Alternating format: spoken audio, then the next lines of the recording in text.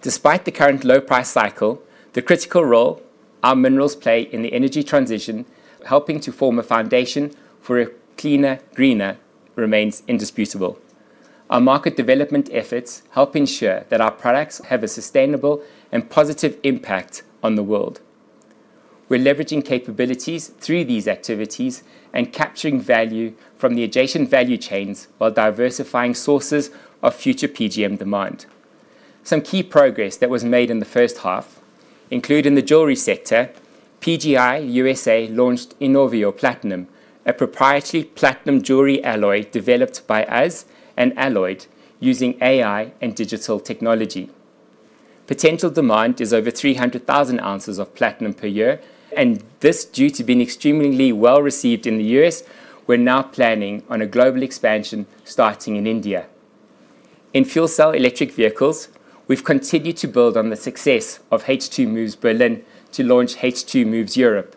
This includes 2 new fleets in Paris and in Brussels, in partnership with Hype, who are the official taxi provider to the 2024 Paris Olympic Games, soon to be launched in Hamburg as well. Fuel cell electric vehicles offer a substantial opportunity of 6 million ounces of platinum per year if 1 in 10 cars is a fuel cell electric vehicle. In batteries, extensive testing has been conducted at the Battery Innovation Center in Indiana on Lion Batteries technology.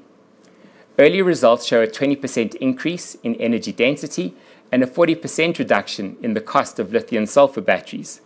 The next step is to explore product development and further commercialization pathways. The potential annual demand from Lion batteries is significant for palladium and platinum if this technology is adopted at scale. We have liquidity headroom of 37 billion rand. In line with our capital allocation framework, the board has approved an interim dividend of 2.6 billion rand or 9.75 rand per share. This equates to a 40% payout of H1 headline earnings.